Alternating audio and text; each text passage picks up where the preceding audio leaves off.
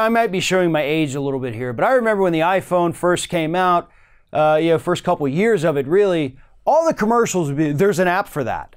Oh, I want to do with that. There's an app for that. We all remember there's an app for that. We need to amend that phrase. And the phrase needs to be amended to say, Elizabeth Warren has a plan for that. Because that is what Elizabeth Warren's campaign for president has been about from day one. Oh, she's identified a problem over here. I wonder how, oh crap, wow, she already has a plan for that? Holy crap, that was fast. It's like that with every single issue. Elizabeth Warren has a plan for that. And I love it because that is what a Democratic primary, hell, any primary really, that's what the primary is supposed to be about, right? The battle of ideas. But if you don't give us any plans, you're really not participating in the battle of ideals, and you're over here in the battle of vague platitudes, which is where too many Democratic presidential candidates are. You got Beto, Biden, Buttigieg, all of them are over here fighting for platitudes, while people like Elizabeth Warren and Bernie Sanders, they're actually over here talking about ideas. But this week, Elizabeth Warren came out with what may be her most ambitious and best plan to date. And it is her $2 trillion plan to save the planet and help boost the U.S. economy like it's never been boosted before. Now, before I get into the specifics of her plan, let me go ahead and say something about what this plan does. She wants the $2 trillion investment over 10 years, and part of it's going to be for manufacturing green technology for the U.S. to export all over the planet. That is going to be a $26 trillion industry, according to analysts. So we invest $2 trillion, but we could take at least half of that $26 trillion, if not more, market that's about to open up. So we would make a huge profit off of that. But the reason I like this, and again, not even getting into the specifics yet, but the reason this is such a good idea is because she's finally tying, or a politician, I want to say her, she's finally doing it. Politicians are finally tying climate change to the economy. Now, believe it or not, folks, back in 2015, Hillary Clinton tried to do the same thing.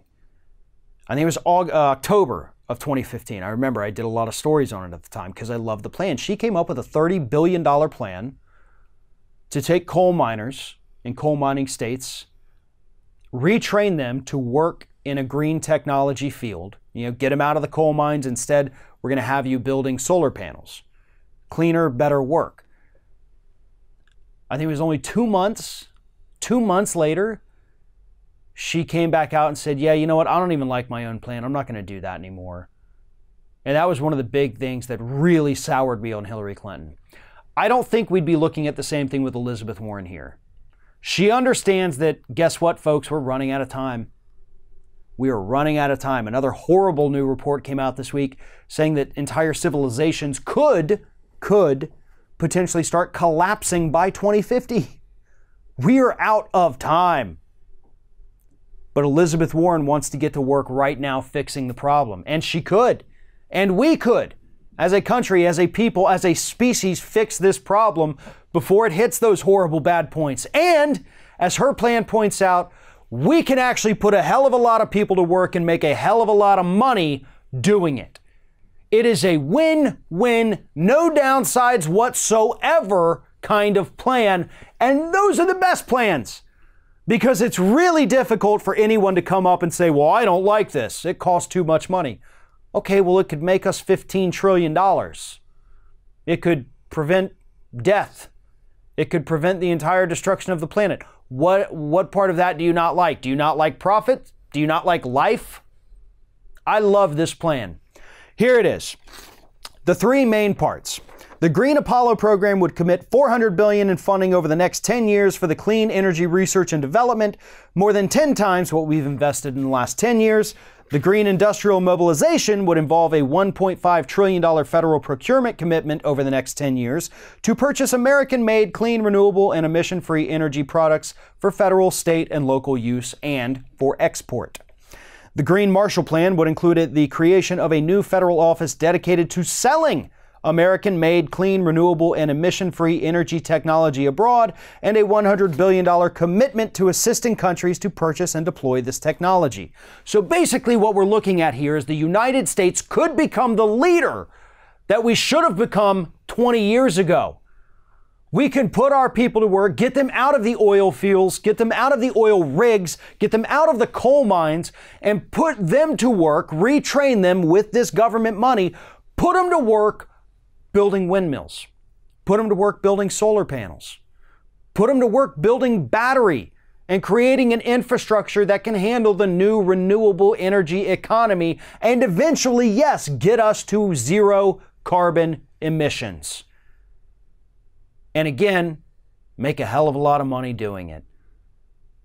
But this plan covers all the things that Republicans and climate deniers usually tell us we can't act on climate change because of the bad things it'll do. Well, this plan negates all of that. Oh, people are going to use their jobs? Well, guess what? It's going to actually create millions more. And the first to get those jobs are going to be the people who lose their jobs because we're no longer using coal or oil for fuel. Nobody goes out of work, and we ended up creating a net of jobs. Not a net loss, a net gain. Everybody just gets retrained, but we've got to make the investment to do it. But the investment will pay off once we start exporting these products all over the globe. This plan is a win-win-win-win kind of a plan. And this is exactly what we need to hear from every single person running for president. If you do not have a climate plan as ambitious as Elizabeth Warren's, then don't even waste my time. Thanks for watching, everybody. And don't forget, if you like what you see here, like, comment, share, and subscribe to our channel. And now you can also become a member of Ring of Fire and get exclusive early access to certain Ring of Fire videos all throughout the week. Just click on the little join button right below the video.